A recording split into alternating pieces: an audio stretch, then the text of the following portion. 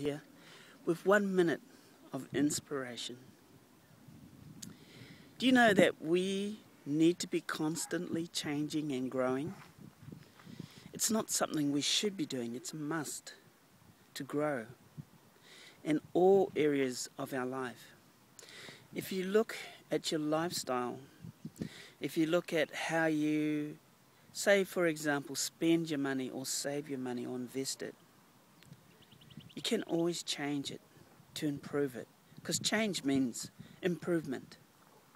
If you look at your diet, look at your exercise, look at your career, look at every aspect of your life and think about it as improvement, then you know you have to change.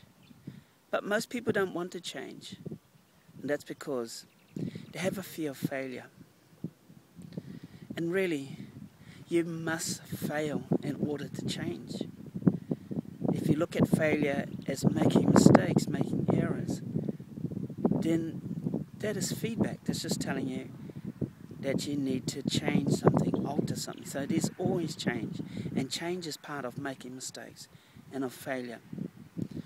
And to realize that change is a must, you must also realize that failure is a must. Go out there and fail. It's something that I talk about a lot, because I think that is the difference, that makes a difference, because people fear failure. And usually the stories that go along with failure is, what will people think of me? But what will people think of you doesn't really matter. All that really matters is what you think about yourself and what you think about your life. Are you making the changes? Because no one is going to change your life for you. And the change you want is for the better. So do it for you.